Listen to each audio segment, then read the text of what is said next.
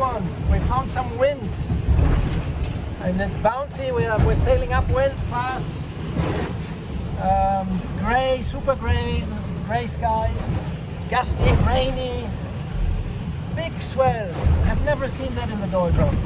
I mean, in the trade winds, huge waves. Like, anyway, we're sailing fast upwind over these waves, so it's obviously super uncomfortable.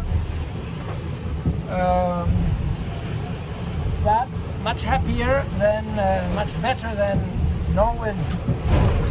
So praying, I don't want to praise the day before the evening, but praying this wind carries us all the way to the blue sky. Once we found the blue sky, that's where the trade winds, proper trade wind regime, undisturbed by the ITC, was clear, usually clear, relatively clear sky.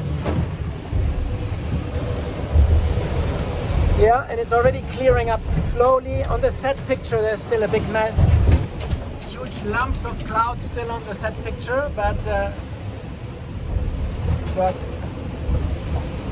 yeah, fingers crossed.